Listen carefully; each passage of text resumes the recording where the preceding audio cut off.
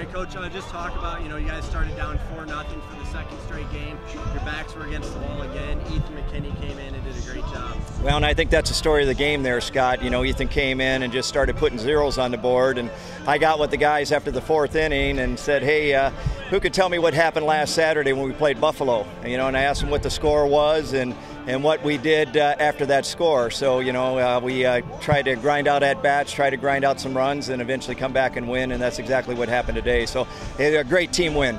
And the resilience of this team has shown. You guys advanced to play in the winner's bracket side of things tomorrow at 7:30 against either that Buffalo team last Saturday or Toledo. Just talk about what you guys have to do to keep winning and advancing. Well, we talk about the three phases, and obviously at the beginning of the game, the three phases weren't really there, but I thought as the game went on, Ethan came in and kind of settled things down.